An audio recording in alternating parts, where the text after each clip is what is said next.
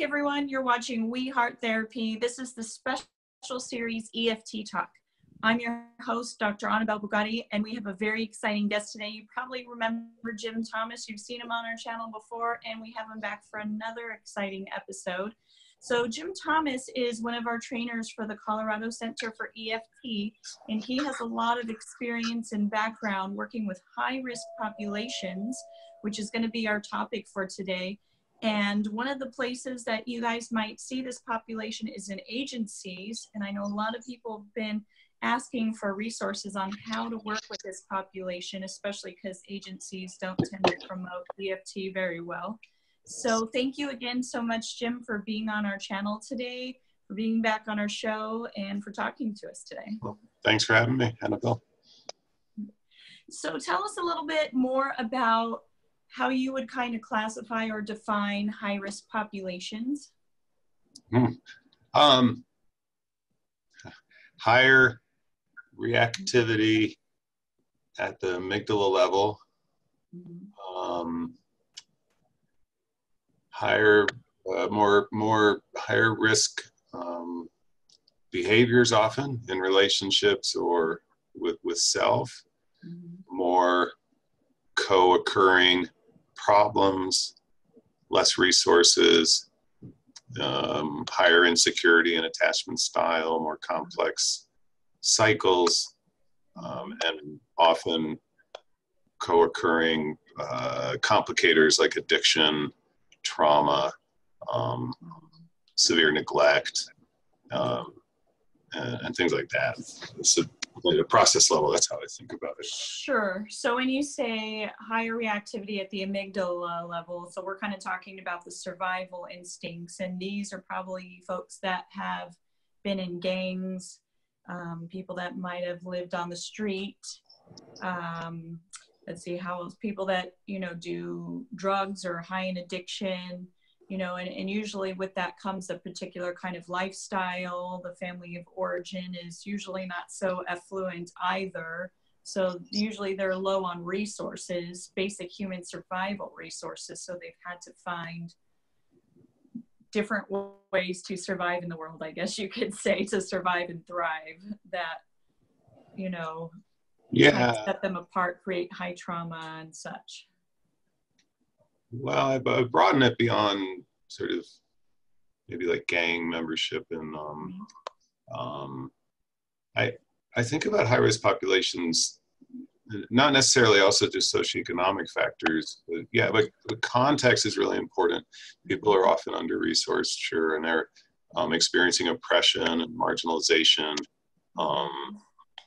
but also often high-risk people show up in mental health centers with chronic presentations around, you know, what we've in the DSM, you know, put into like a mental illness category, and their attachment relationships and attachment bonds have been highly stressed.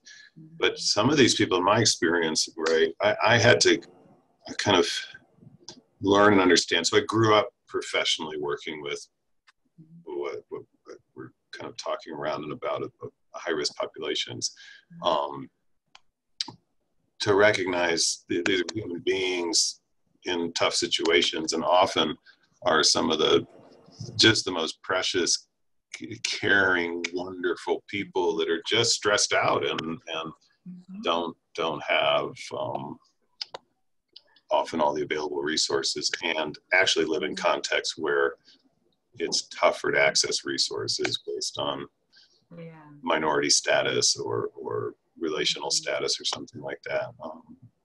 Yeah, so that sounds like that's one of the big defining factors, or one of the areas where this really separates them from the rest of the population is they might have minority status, really a lack of resources or a lack of ability to get to the resources that they need. And that creates a whole lot of trouble in and of itself for them, putting them at higher risk in some of those ways. Am I getting that right?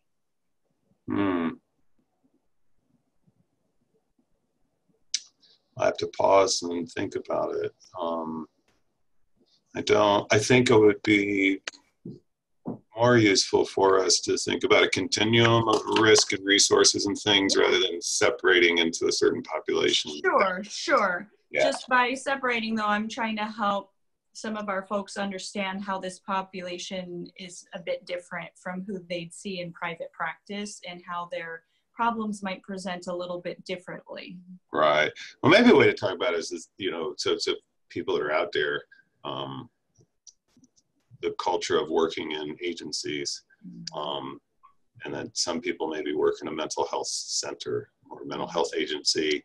Some work in what are kind of known as like child welfare agency programs with kids who suffer neglect, abuse. They have school problems, they have legal problems. Then there's other people working in agencies more focused on addiction. And in the addiction field, can be quite a contrast between like a Medicaid-funded nonprofit addiction program that's just barely getting by, and maybe a program in Florida or California, Utah, or something that's more privately funded. And then you have the aspect in agencies of whether or not you're dealing with court-ordered people. For example, does this person have to come to my mental health agency and do some treatment because a judge told them to versus they volunteered versus their doctor recommended it? In the child welfare agency, is this family coming to family therapy with me because they want to or because they have to? Did I come to the addiction program because I want to or because those factors? Yeah.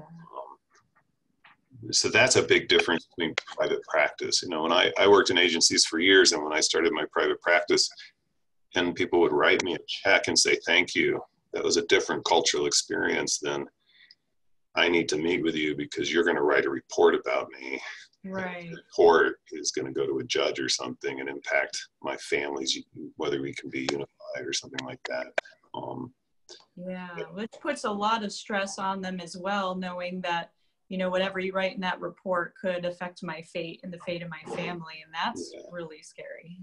So one thing I learned to do from an attachment perspective, I came into agency work. I started working in divorce and separation. And then I did a little bit of work where I was on 24 hours a day at a halfway house for people with chronic schizophrenia, which is really, just a powerful experience. I remember once sitting with a woman, and first time I really talked to her, and we were having lunch together, eating like peanut butter and jelly sandwiches at the halfway house. And as I was thinking, wow, she's so lucid and we're having such a nice conversation. And then she closed her eyes for a moment and she kept them closed. And then I don't remember exactly how long, she popped up and said, oh, whew. And I said, what were you doing? And she said, I was keeping the Antichrist from taking over the world. And all I could think to do is say, thank you. Mm-hmm. Right? And she talked to me for a while about this as her life work. She fights the Antichrist and it's part of her psychotic presentation. And it's really getting to know that people are people no matter whatever's happening to them. People are people. And then I moved into working with, I did my internship in grad school at a place called Denver Children's Home, and I was working it was called short-term diagnostic at the time, but the kids were there 60 days, and we were trying to assess them and their family and their situation and come up with the best treatment plan. And they were mostly, they were teenagers, multi-stress families, a lot of diversity, and kept getting that what really people all want the same thing. They want respect, they want connection, they want to be valued. And I worked there 12 years, and I worked with a residential program. I directed that for a couple of years.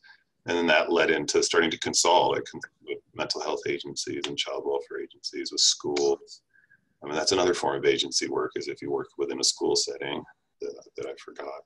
But in all of these, just realizing that a lot of what's happening when people have to use public resources in this way is they're coming in, and they're often coming in and they're getting labeled. They're getting the funding follows a category. Yeah. And for me to get funded, I have to have a problem. I have to have a diagnosis. So that this family can't get family support from human services unless they have a problem.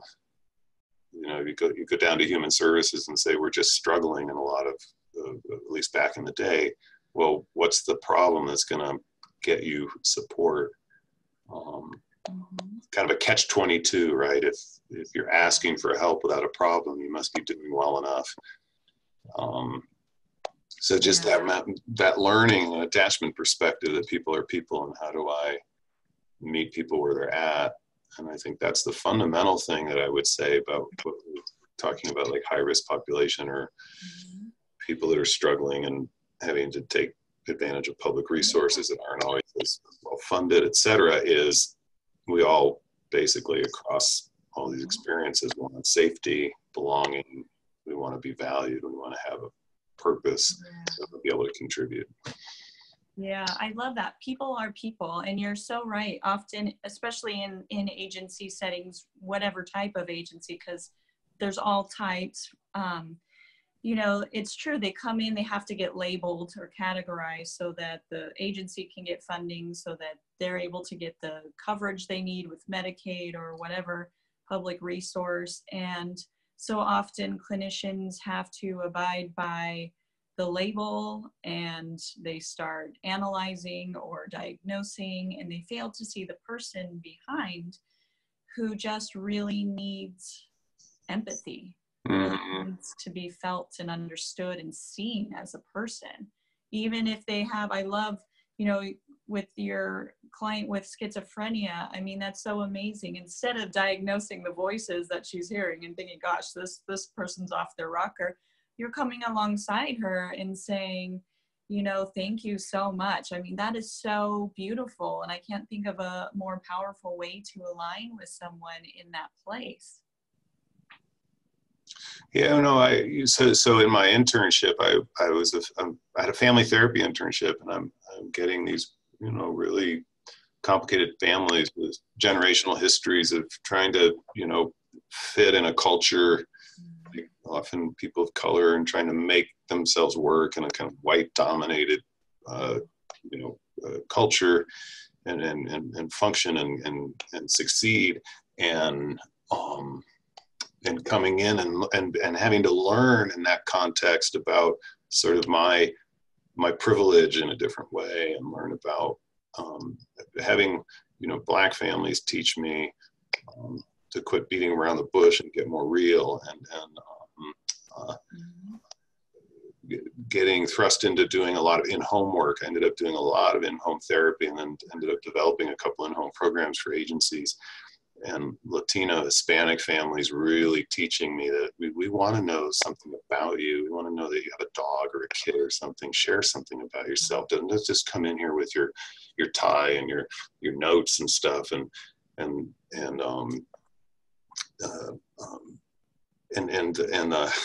That realization of and the fun of agency work, of cross-cultural, cross-economic, cross-gender, cross-relational orientation communication, that when you bridge that gap, with our humanness and our shared, you know, while respecting, I mean, it's very complicated because it is different to be, you know, Black than white. It's different to be Latino. It's different to be raised by a single mom, or be raised by your ex-step-grandmother. You know, it's different to go, and it's different. You know, I had a powerful experience. I'm running a group at Denver Children's Home, and this one young gentleman tells me I live in a castle. And I'm going, I don't live in a castle. I live in a low-end suburban neighborhood that I could barely afford the house. And a couple of weeks later, I'm dropping him off. I need to drive the van, transport, and I'm dropping him off, and it's in an alley above a mechanic shop. I see this little one-bedroom apartment, and I said, is that where you guys live? And I said, yeah. And I said, I thought you had like 14 people living with you. And he said, we do, in this one-bedroom apartment. And then the next time I was in group and somebody said, I live in a castle, I said, I do live in a castle, and I need to understand that. I need to understand how that changes my experience. And so I got fascinated by that part of agency work, is that the culture of the agency often, you know, that we're often dealing with people that are really struggling, and maybe I'm making a decent income. Not that agency work is best pay in the world, but and that cross-cultural, cross-boundary communication to do that in a real way where I recognize my privilege was actually became rather addictive to me. I got stubborn. I want to reach across this and see if we can find a bond with each other that respects our differences and honors our, you know, honors your struggle. But that you're not going to keep me out by just saying you're just the clinician. And so one of the things I did, you were talking about the court stuff. I wrote my reports with parents, and if they wanted me to write something that wasn't true, like, you know, write that I'm really cooperating, and then say, well, you're not showing up for many family therapy sessions. How do we write about that? And then writing that together, you know, really collaborating and trying to break down the clinical hierarchy in the process, like right. we do EFT. Right. Yes. And that's the thing that I kept finding. You know, I didn't discover EFT itself till 1998. I started this agency work in 1989, but I was attracted to Bowlby and Mnuchin and to Rogers and Satir and these kind of people that was all about connection at some level, and just found over and over again that the biggest resource a clinician provides is to be a safe, secure base and a safe haven. And then that leads to another one, which is the translation of this is what this agency or program is focused on, and how can I find out what you're focused on, what's motivating you being here, and start to translate that with you and treatment planning and organizing resources to help you get the best for you, because it's your lives. And that's the thing that often when you have to go to an agency, it gets lost that it's your life because of getting categorized and funding following categories and stuff. So you said just a couple really important things, so I want to tease them apart and hopefully not lose my markers, because I want to unfold a few of these. So I just love this aspect of the humanist, that across culture, across economic status, across religion, race, whatever, we're all just humans underneath. And the clients in those settings not only long to be seen as a human, but they also want to see us as a human. They don't want to see some dry, stiff person that's completely out of touch with them. You know, they want to see the human side of us as a clinician, and that can be a major way of joining with them. But I wanted to ask you, because I know I experienced this as well, and you've touched on this a couple times. So before I came to EFT, I also did my internship, my practicum in college at a substance abuse outpatient facility in Lower Manhattan. So definitely a lot of diverse culture, a lot of high risk. And a few of them had a hard time, you know, like I really, like you, I love humans, I love people. And I want them to know my heart, to know that I want to help them, that I want to be with them, that I empathize with them. But sometimes they also stop at my, I guess, lack of diversity. They saw me as this, you know, suburban white chick. What could she possibly have to offer me? I did time on Rikers Island, you know? And so if we have folks out there who are working in agency settings like this and run across this, how can they communicate empathy or help the client to feel safe with them? Well, the first thing that comes to mind to me is that I've never been to Rikers Island, and I would want to know what that was like. And I want to be able to find the part in me that could have ended up in Rikers Island. I think this was the biggest, from an attachment, humanistic place for me, was the realization that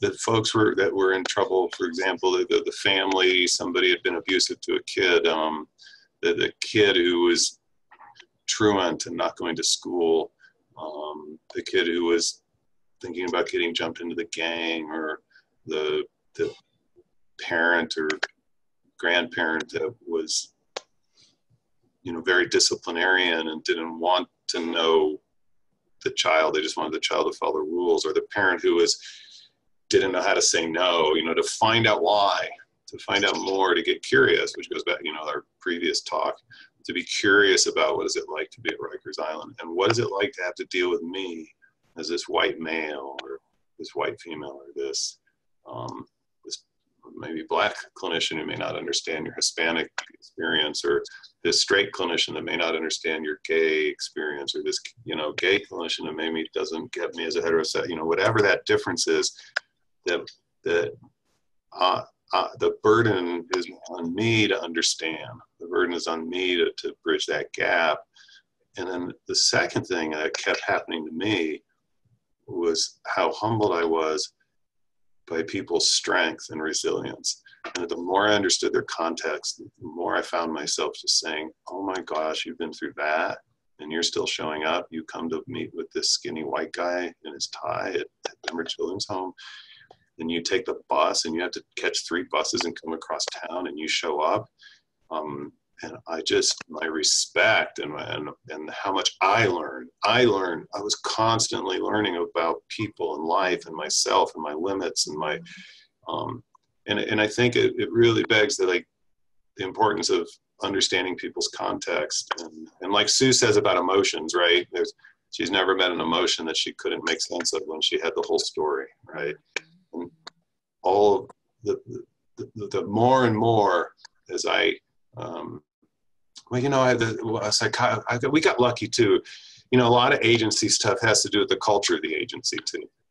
And I got lucky. I came out of my internship into a day treatment program led by a very, very good supervisor and had a great consulting psychiatrist. And he used to say to us, he would make us really celebrate the kids that we made it with. And then he talked about take a photo or a video memory of this kid and the work you guys did with them, with school, their education, with their behaviors, and with their family, and all these things, because somebody else is about to come in the door that's going to look unhelpable or difficult or be oppositional or say, I don't want to do this program. And you need these memories to fuel you to start over, to push that rock back up that hill in hopes that you can reach this kid. And he told us once when we wanted to refer this young lady who was disclosing all this sexual abuse she had experienced, and we were getting overwhelmed and we wanted to send her somewhere. And he said, you're the Foreign Legion. And this kid has a relationship with you. Who do you think can help her better than this? Well, we don't know about this. And he said, well, I'll help you with that. And Sharon will help you with that. And together we'll walk her through this, because she's telling you. She's letting you guys know. She's letting this program know. She's letting this team know. And so for me, it was the more I learned from, and to stop seeing it as like, I'm here to help, is I'm here to be in it, to be in the struggle with you. And whatever resources I can offer, I want to resource you. But man, you're resourcing me. I learned so much about myself in this 16 years of agency work. And there's times I still miss that, like intensity of that teamwork where you're carrying all this stuff together, right? Mm-hmm. You're all carrying it together in this parallel process. That sometimes in private practice, even in group practices, you don't really get to carry stuff together in the same way. Yeah. So. That's so amazing. And I love that, you said something very powerful. And, when you're talking about the guy from Rikers Island, you said, I'd like to find a part of me that could have ended up in Rikers Island. And, part of me did want to resource that at that time. And we'll come back to this point, is a lot of them will kind of fight you off at the beginning. They don't want to let you in. They don't want to let you close. They don't trust you.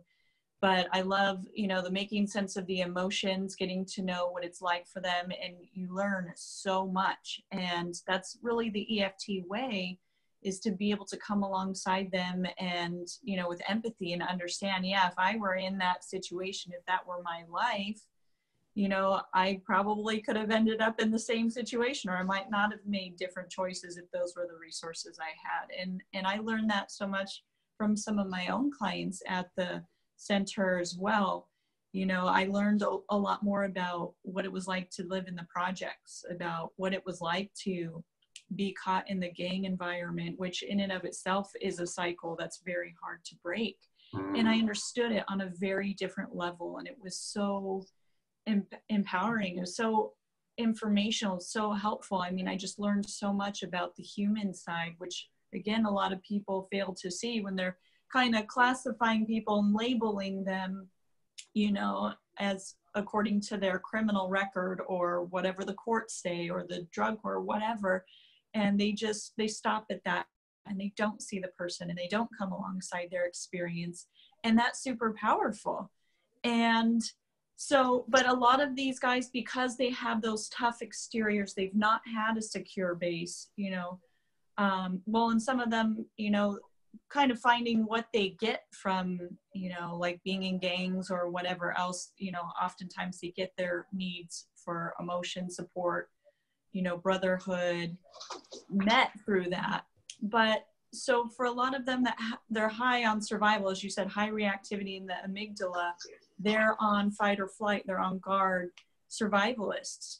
When you are trying to align and understand their experience, how can you help clinicians find a way in past the initial guard when you try to show them, I want to understand, I want to know about your experience, and they're like, well, why do I want to tell you? Because again, you're, you know, whatever. Yeah, why would you want to tell me? That makes sense to me. Yeah. I'm just some guide in some program, and you know, your PO said you have to work on your addiction, and you don't see any problem with smoking pot, and you say you do a little coke now and then. You don't do as much as your friends do. I get it. I'm just a pain in your ass. And so what do you want to do with this hour we have to have together 3 times a week, you know, while you're in day treatment? And I think also, you know, I mean it at the deepest level, finding that part of us. I had to work with a person who killed somebody, and I was stuck with them, and they were in denial. And it really wasn't until this counselor, God, I just had her name now, I forgot it. Shoot. But she called me out and said, you know, you got to find the part of you that could have killed somebody. Well, I don't want to do that. But humans are violent.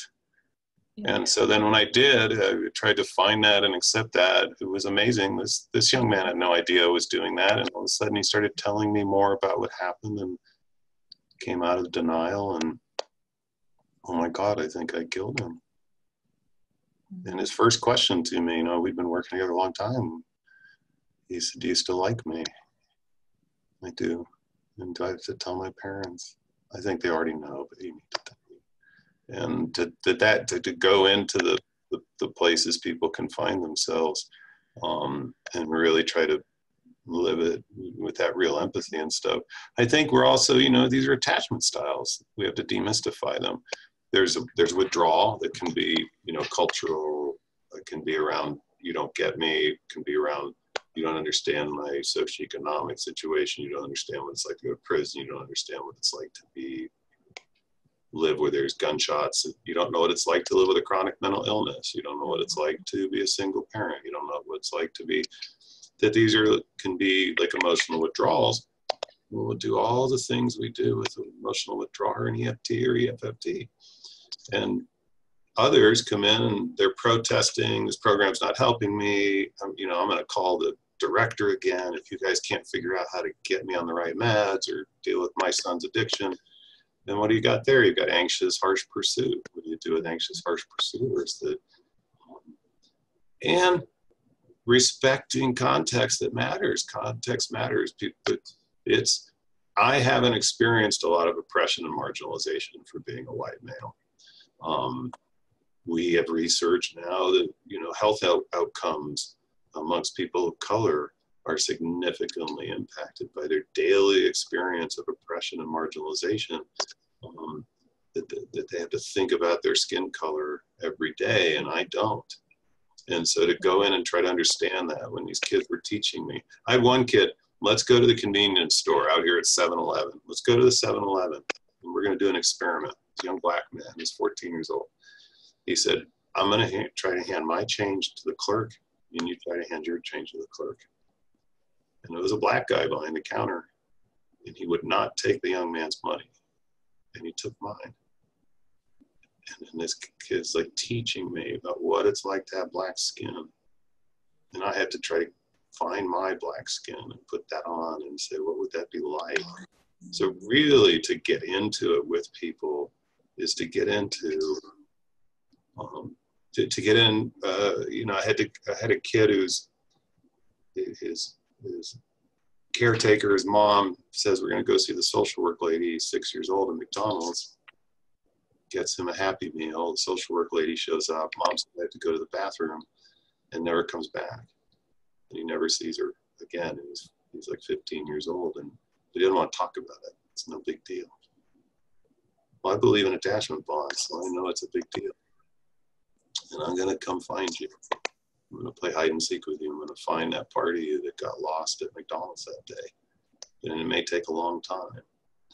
And so to me, there was a wonderfully compelling, addicting quality to trying to reach in and find people who had no reason to trust systems, no reason to trust programs, and to work on. So that led me to try to want to help impact the culture itself and the team itself, so that we could all co-create teams that were supportive of each other, because it's hard work. When you're dealing with chronicity, right, and when you're dealing with chronicity and crisis and things in some of these agencies, you know, like addiction treatment rates aren't that great. If you're in a mental health center and you're dealing with chronic people who've been depressed a long time, who have intense anxiety disorders, you know, or their bipolar is out of control and things like this, and you're having to show up and see like 32 clinical hours of chronicity, you need to be wrapped around with some love and care and support. Yeah, the part that makes sense. That's what I love about Sue and EFT is always, you know, look for the part that makes sense that you can align with. And so much of what you were saying was just pulling me in, and I felt very touched, you know, as if I was there, you know, and finding that part, you know, that real human part of me that could have killed someone, that could have been at Rikers Island, that could have done this, you know. Could be shooting up. I could be a heroin addict, right? Or I could. I mean, and when you think of marginalization, you know, anybody who's ever been bullied, now take that to the nth degree and multiply it across every day of your life for years and years and years, you know, to where it's more than just them picking on you, them not, you know, their first instinct about you is negative, and we don't trust you, and you must be up to no good, and we're harassing you, or maybe we're physically abusing you. I mean, imagine what that would be like to feel that every single day. And that can help you get into those shoes and feel how awful. I mean, it's awful to be bullied. Now take it to the nth degree. That would be awful. And so you start to understand their survival skills, the coping strategies that they've had to adapt. And when you can understand that, it's easier for them to feel you alongside them, to feel like you're not standing in judgment, or, you know, and it's true with the agencies, a lot of them don't trust because they've not experienced a human who's wanted to come alongside them and understand them and see their human side. They've, you know, a lot of them have experienced bias and judgment and further marginalization in the old school days of agencies. I think they're working to get better. But, you know, so of course they don't have a lot of trust, or especially if they've been harassed by the police or social workers or any other resource that was supposed to help them, but didn't really help them. Of course, they're not going to trust us. Of course, they're not going to see us trying to benefit them, but check a box and send it off to the court. And that's not really what we're about. Right. And I'm sure so many of the clinicians listening, you know, are doing their best with what they have, and they're trying to show up as best they have. And I think part of it too is that every agency, there are these cultural aspects of the agency, from, you know, what's the board and CEOs sort of take right now, what's important to them that trickles down to you, what's the funding source wanting, and how's that shaping what's happening. That's a huge impact on the agency setting, and it has a huge impact on how you're able to do treatment. And I mean, it's very political in a lot of ways, and it has such a profound impact on the environment. Sure. And then budget, you know, like what is the heart of any agency, when you ask that question, and most people will start talking about the values and stuff, and it's like, as an administrator, I used to say, no, it's cash, because without cash, we can't function. And so you have administrators that are trying to figure out the budget part, and often clinicians that are just want to help, or the social workers, case managers. And you get these tensions within agencies. You get tensions between the folks that are maybe want to do more attachment-based work, and the folks that want to do more cognitive behavioral work, and the folks that want to do. And so I know that can be really complicated, is what's the culture of the agency and how cohesive are we? And then one of the things I say for people who are trying to apply EFT and EFFT, or do individual EFT, which like I was just in London, and Lori Brubaker just does a wonderful workshop on, and she's going to be in Denver doing that in a couple of weeks, on individual applying EFT with individuals, is this agency I'm working in, this mental health center, child welfare agency, addiction program, et cetera, is it attachment based, which is rarer unless you're working with like very young kids, then you'll see that, right? Is it attachment friendly? So it's not really attachment based, but if you come in and start messing with the treatment plan and the program, nobody's going to argue. Is it kind of attachment neutral? Like, people don't know what you're talking about, and they may passively kind of oppose it, or they just don't really know. Or is it attachment averse?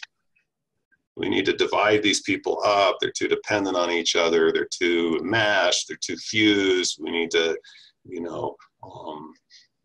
and so I think that's a big thing that impacts how we apply something like EFT in an agency, is what is the culture of the agency, from your colleagues, your immediate supervisor, the clinical director, the CEO and board, the funding source. How do they feel about an attachment-based, more emotional, focus on human connection as the primary resource? Because really that's what we're talking about, right? That the primary resource available to the human, Sue keeps teaching us, is healthy emotional dependence. That when I know I belong somewhere and I'm accepted and cared about, everything else is the hill of life, as Jim Cohen says, may still be the same incline, but it feels a little easier to walk together. Yeah. Is there a way that clinicians could have a conversation with the clinical directors, the CEOs of these agencies, if they are in an agency that's maybe attachment neutral or attachment averse, and they want to be able to have the flexibility to incorporate that in their work? Well, the nice thing, you have science on your side, so you can pull together. You can show them like the research on EFT. You can show them, the abundant research on the central importance of attachment throughout the lifestyle, the lifespan, and try to educate. Some of that, to be honest, it's a level of how empowering is this agency, and will they listen, and will you cause yourself more trouble if you speak up? And how do you speak up is so contextual. Do you do it in short little boom, boom, boom over time? Do you make a big proposal? Do you just work together to do something different? And when somebody notices, like, your families are showing up more and your teenagers are getting better results, what are you guys doing? How you create that change is so, it would be arrogant to say you should go do this, because in some places speaking up, there's a whole, you said there's a different political structure in some agencies. There's chaos. Some agencies are very chaotic. Some are so cohesive and rigid to a fault. Some are in that flexible middle, where your agency. I was fortunate. The agency that I was at for my practicum and internship in college kind of let the therapist have free reign to treat the clients as they wanted, as long as the notes were right. You have to translate. So can you help therapists, because this question has come up quite a bit, is to the therapists that do have that free reign, that want to do the attachment work, but then their notes by the agency or Medicaid or whatever are demanding specific formulation. How can they kind of translate their EFT work into something that will be appropriate for the notes, or work for the notes, the powers that be? Well, one of the things we developed together at the Denver Children's Home, an outpatient, when I was clinical director, we organized our clinical formulation around view of self and view of other. And so we sort of spoke a language that was very relational while being able to touch on these sort of, say, like mental illness symptoms and stuff. So we would have a descriptive, describe the client, then describe their context. Billy is a energetic 17-year-old young man with a lot of passion, who doesn't take no for an answer very easily, who lives with, describing his context, and views the world, views others as, which makes sense because, and views himself as, which makes sense because, and results in him being a very energetic young man who doesn't take no for an answer. And we started to create these circular formulations. I called it a circular formulation that was relational, but touched on the individual parts that the paperwork wants. And this would start to become the treatment summary over and over again. So that was a way to bridge using view of self and view of other, to the intrapsychic and the interpersonal, and bringing them together in your formulation. And if you have a good clinical formulation, then your treatment plans and objectives and your, interventions flow from that. Right. Then it's easier to start to work within the paperwork limitations to, right.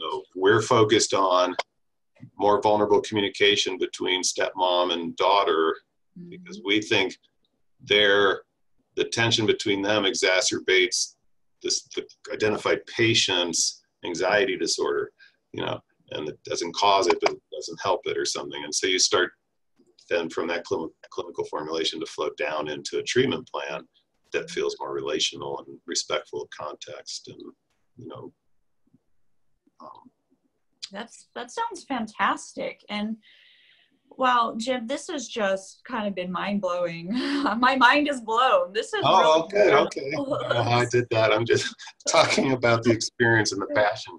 I miss it in a lot of ways. Yeah. So it's so amazing because a lot of us in private practice, I like to say the population I get to work with most in at least my private practice is the worried well. And I kind of like that because it is very intense, working with the high risk populations, but I definitely have had a lot of experience working with them as well. And there's so much to learn from them, about their humanness, about our own humanness, about people in general. And I love, the really important nuggets that you've given us, about learning to find that part of you that could have done, whatever it is that they've done, being able to come alongside them and find that bit of them within you and use that to show empathy and help to build a good alliance with them, because many a times they don't trust others. They've not had a secure base. They don't view clinicians or agencies as a place that's going to help them or is out for their best interest. And so trust is really high. Building trust for them is very important. And it's very, it's an important part of aligning with them and building a good alliance, and empathy, showing up for the human side of them, putting pathology.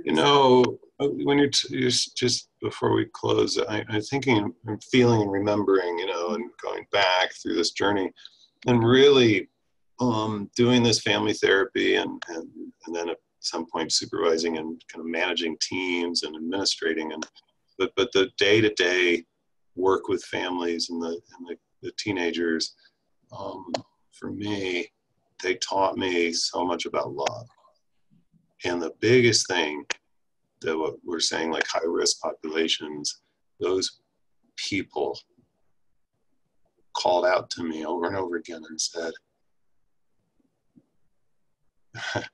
I don't know how it happened, but I started falling in love with them more and more. And then I got lucky because I had a social worker who started referring a lot of her families to our program so that I would do the family therapy. And I asked her, and she said, I get different feedback from you about you and the way you show up in their homes. And I asked her one day, what is it? He said, well, I would talk about cross-cultural communication. I would talk, you know what it is? You let them know as you get to know them that how much you love them. And it's okay for them to love you back. And then I thought about Bowlby, I thought about attachment. And it's really, if we take all the clinical terms out of it, am I willing to be impacted and be at risk here too? And go care in a situation where change might be small, or there's setbacks. We don't succeed with every person, every family. But am I willing to show up and love? And love, to love is to be vulnerable. Yeah. It's to risk the loss.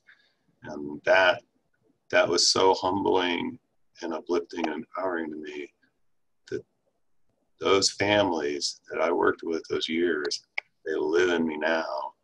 And they're with me when I'm doing that intensive. Somebody's flown in from Canada or somewhere, United States, for 2-day intensive with a family or couple, and they've got resources and stuff. But you know who's really helping them get through it? Is those families I worked with those first 15 years. That they are inside me. They empowered me. They inspired me. Yeah. They taught me lessons about life.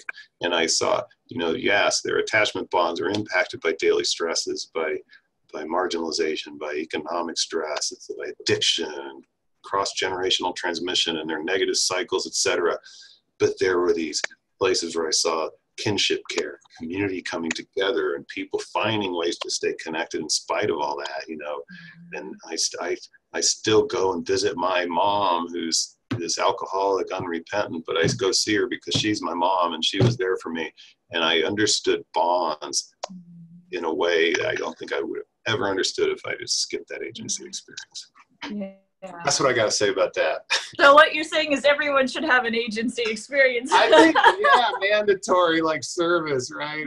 I actually kind of agree. I think it's the hardest and most meaningful work that a clinician can probably ever do. And I love what you're saying. It's like saying, dare to be at risk, dare to be inspired by their humanness. Dare to be vulnerable. And And to everybody out there listening that isn't an agency or remembering agency work, but particularly you guys that are on the front line, you're in that foreign legion, whether you're working with people coming in with chronic mental illness diagnosis at a mental health center, or you're working in a child welfare center with abuse and neglect and trying to figure out how can this family be safe, or you're dealing with addiction, whether at that Medicaid level, underfunded programs, or you're dealing with, the agency where the funding's there, but the ability of that young person or whatever, that adult, to like BS is higher, and you're dealing with court, whatever it is.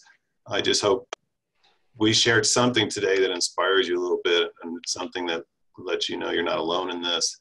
And the attachment-based work and EFT and EFFT have great value, and you may be working with clinicians that don't support that, or a supervisor or an agency or whatever, but hang in there. In the end, what you have on your side is this is the way people are wired, and people want to be met as a person. And that's the gift Sue gave us, and Bowlby and all the people that came before us, right? And I think for, what you're saying, Jim, is that actually as an EFT clinician in an agency, we may likely be the only secure base that they've ever had. The only person in that position who's shown them empathy and kindness and understanding and love.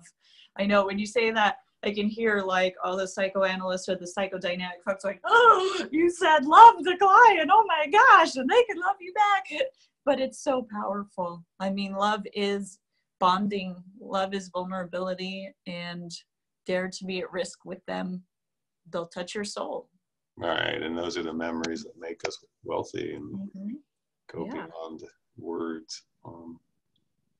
Oh, wow. Jim, this was just so inspiring. I mean, I felt so touched so many times, and I was just right there, and I was just remembering a lot of my own experiences in the agency, and just, you meet some incredible, incredible people, and a lot of clinicians are missing out because they fail to see the humanness. They fail to align with the human, and they're really missing out on some powerful learning, some powerful bonding, Yeah, and some are trying. They're trying, but they're not. Yes. They're not getting supported, or they're getting a message Yes.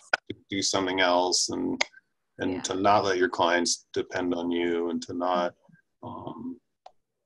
And that's hard. That's a hard place to be. Where, you know, a lot of times in private practice, the cost is we may be on our own, but we can choose who we consult with and where we get support, and we can kind of come up with our practice parameters. And boy, I remember, you know, my boss is like, you get the families that give you and you make it work. And that's a hard place to be at times, right? When you get a family that scares you or rubs you the wrong way, or you get a client that's difficult, and it's hard work out there, man. And I applaud everybody who shows up every day to do tough work with high risk people and often situations where the resources are limited.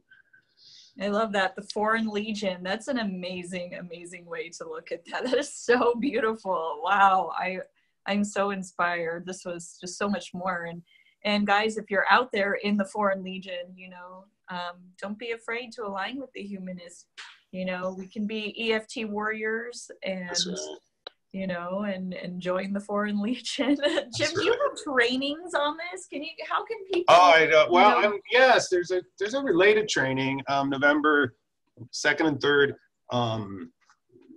I'm doing a workshop with a colleague here who's a certified EFT therapist, Cindy. We're doing it on shame, and we're talking about effectively working with shame, dealing with addiction, when dealing with trauma, with dealing with,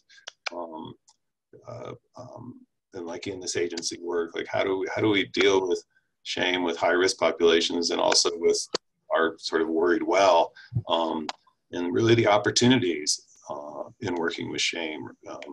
And I'm really excited about that. I think that's going to be a very exciting workshop. And that's here in Denver. And that's something we've been invited to do by one of the addictions programs, Sandstone Care. So this is part of where I've taken my Foreign Legion stuff, is that I find myself in my private practice and at the center working at that intersection of addiction and trauma and pain and loss and shame, and how they can kind of all intersect and get glommed together and leave people in pain and isolation. And my intensive practice for couples and families has become my version of a Foreign Legion, but for people with more resources. You know, the different work that I'm doing right now, and I have couples and families coming one at a time, you know, from all around the U.S. and Canada now, and I love that work. And I still go back and I consult with, I was just out in Utah working with Ascend Recovery, a wonderful program, and spent 2 days with them, and my colleague Amanda, just working on how they can bring an attachment lens into their work with mostly young adults and their families, young adults that are struggling with addiction and need inpatient, and then like a transition home, et cetera. So if you want to know more about what I'm doing, you can go to www.jimthomas.care, jimthomas.care/intensives. If you know somebody that, or, you know, I get a lot of EFT therapists like to come for intensives because they want to do EFT and don't necessarily want to see their therapist out in their community and stuff. So that's always available. And therapists can have you come out to their area to do a training in their area. Sure, yeah, and yeah, there's a lot of good, and I can help you, like if you want to find somebody to come that's maybe more local, that's an EFT trainer into your agency. You know, there's good people amongst the trainers. You know, a lot of us share this passion about agency work, and we'd be happy we want to come in and fuel your agency, right? Sure, and they can get in touch with you through your website. Yes, and then and also the ColoradoEFT.com, but jimthomas.care. And I'll put links to this in the description for this video so that everyone can have. Okay, good.